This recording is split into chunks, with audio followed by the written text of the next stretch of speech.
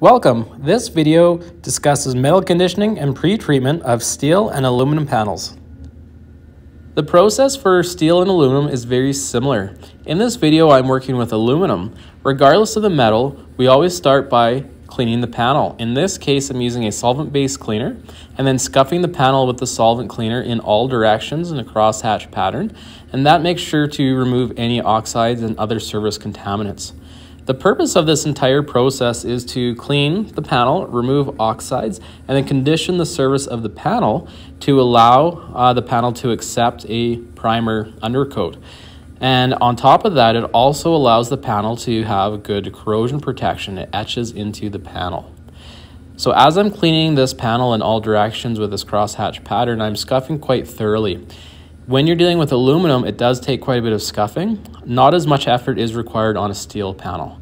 Then I'm rinsing the panel clean with more solvent, and I will make sure to wipe it dry and rinse if needed again to remove any of those oxides. With aluminum, those oxides turn a dark gray or almost black color, which we can see running off the panel. And you'll also see in the cleaning towel here in a moment. Make sure that once you dry the panel, that there's no beading on the panel. If the material beads off, then contaminants still remain.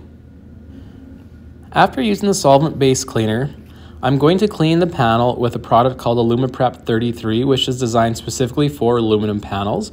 What it does is it cleans and conditions the aluminum to remove any other oxides or surface contaminants that were not removed with the solvent-based cleaner. And this is based on phosphoric acid technology, which basically bites and eats into the aluminum to help lift and remove any deep contaminants. Although the solvent cleaner does a good job, you do need the AlumiPrep 33 on aluminum to get really deep into that aluminum and remove any contaminants from the pores. This is what the product looks like once it's mixed. It's reduced with water and then applied to the panel. You'll see once it's applied to the panel how it foams up. It reacts with the aluminum. That's the acid in there. So you want to use a scuff pad and then apply the product in all directions, making sure to scuff very thoroughly. This product again will bite into the panel and remove oxides. You'll probably see some dark gray starting to show up in your pad and draining off the panel. That again is more oxides coming out of that panel. If you're doing a big area, start from the bottom and work your way up to prevent the material from dripping in and etching into the areas in the panel which you have not yet scuffed. Avoid letting the product dry on the panel, so always follow the correct directions and procedures for your particular product. This one is mixed, 3 parts water to 1 part cleaner, but that could vary depending on the manufacturer of the actual product that you're using. If you're using a steel product, the product that you'll use is called GalvaPrep, which is also based on phosphoric acid, and it will be applied in the same manner using a scuff pad, and then it also may need to be reduced with water or diluted depending on what the manufacturer's recommendations are.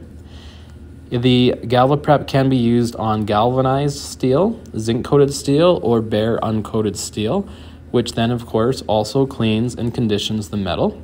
And that's a one-step process which is then rinsed off, as we'll be seeing here in the video. So whether you're using the GalvaPrep or the aluminum prep, so whether you're working with steel or aluminum, you must rinse the product off afterwards. Do not let the product dry on the panel. If the product does dry on the panel, clean it, and then repeat the process with either your AlumiPrep or your GalvaPrep. Any material that dries on there will leave contamination for you, which must be removed. If the water beads off at any stage during the process, the water that beads is a sign that the area is not actually fully cleaned and free of contaminants. So make sure to re-clean and prep those areas if you see beading water.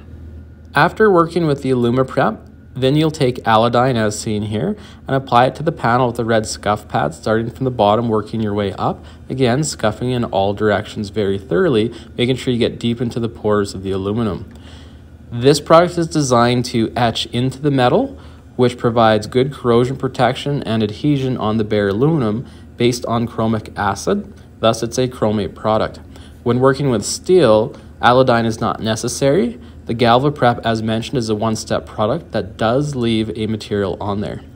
Once the product is applied over the entire panel, you can let it sit for a limited period of time, usually no more than 3 to 5 minutes. Of course, read the technical data sheet for your product, and then rinse it off. Do not let the product dry on the surface.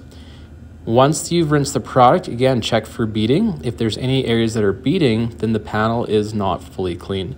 You will see some more oxidization coming off there, and this panel is now complete. Here we see the aluminum panel, which has been cleaned, conditioned, and converted, ready for primer. You'll see on the left side the cleaned panel, and on the right side that was masked, you see the difference in color. That panel still has oxides on it. There are other products such as Rust Mort or products from Pour 15, which are designed to clean and in some cases remove oxides from panels. They're based on very similar technology using phosphoric acid. Make sure to read the technical data sheets for those products if you're using those conversion coatings. The reality is that most collision shops today do not use metal conditioners or conversion coatings. They'll use etch primers or similar products.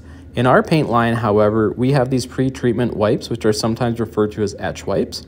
They will be used in a similar manner to our conditioner and conversion coating. However, they are used a little differently. Pre-clean the panel with your solvent cleaner, scuff or prep as needed, and then apply the product in all directions in a crosshatch manner, making sure we don't miss any areas.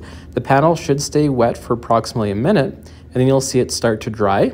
As it dries, it will leave a coating behind, which is very similar again to the conversion coating. So the panel is then ready to accept our primer product. Therefore, we get really good adhesion and corrosion protection through this process.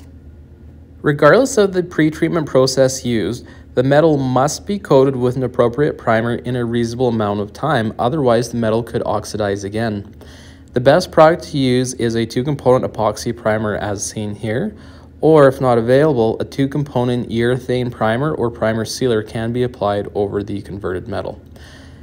Due to VOC and environmental regulations, paint manufacturers have had to reduce or remove the use of certain chemicals in paint and primer products, one of which is zinc phosphate, which provides very good adhesion and corrosion protection on metals. Zinc phosphate used to be found in several primers and was also created on metal when using GalvaPrep. Paint manufacturers have had to find new ways of providing good adhesion and corrosion protection, which is why, if available, metal conditioners and conversion coatings do provide the best adhesion and corrosion protection today, much better than most current etch and epoxy primers.